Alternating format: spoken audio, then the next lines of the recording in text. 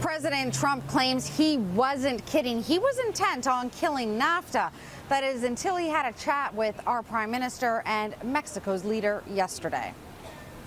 Well, I was going to terminate NAFTA as of 2 or 3 days from now. The president of Mexico, who I have a very, very good relationship, called me. And also the Prime Minister of Canada, who I have a very good relationship, and I like both of these gentlemen very much. They called me. And they said, rather than terminating NAFTA, could you please renegotiate? I like them very much. I respect their countries very much. The relationship is very special. And I said, I will hold on the termination. Let's see if we can make it a fair deal, because NAFTA has been a horrible deal for the United States.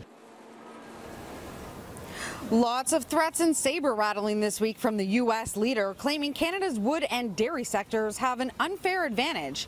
They even went as far as slapping a 20% tariff on Canadian lumber.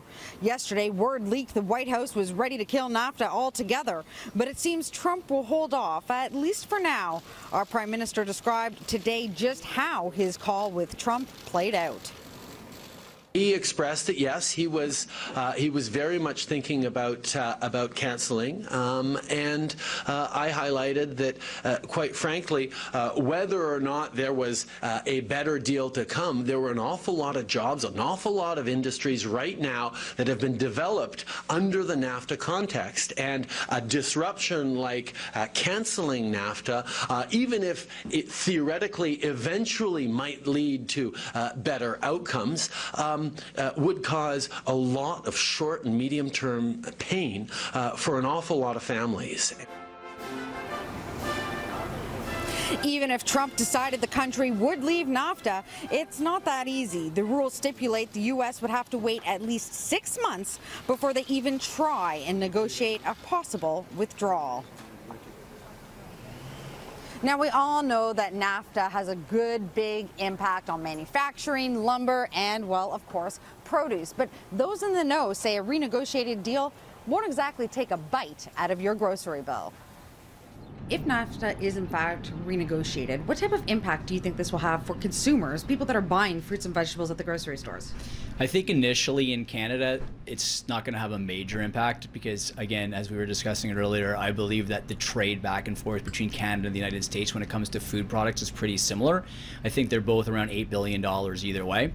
It's also lower down on the totem pole of issues as far as it relates to NAFTA. I think if it becomes a war, then obviously everything will be affected, produce as well, and then certainly there'll be tariffs and we're going to see higher prices. Larry Davidson is the president of North American Produce, a company that buys fruits and vegetables from local sources and the U.S. for sale here in the GTA. He doesn't see the price of apples, oranges, or melons going up because of NAFTA talks. I think at the end of the day, I think that people want to have fresh produce, and I don't think it's going to benefit anybody by cutting off a supply and maybe making certain product unavailable. For example, greenhouse product that's grown in Canada, maybe in seasons when it's not available in the US or vice versa. You don't want to eliminate something from a consumer, and quite frankly, I think the retailers both on either side of the border will be up in arms if something's made unavailable, just as a mechanism in a fight for something that's really not the point of the fight.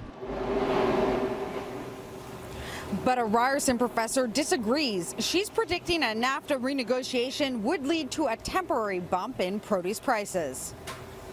At least in the short run, we'll see higher price for most of the products because the climate in Canada, there's limited season for us to produce vegetables and fruits, and some of the product, for example, coffee, cocoa, and bananas and avocado, and oranges, we simply don't produce. We will see, at least in the short run, there's price increase for those products.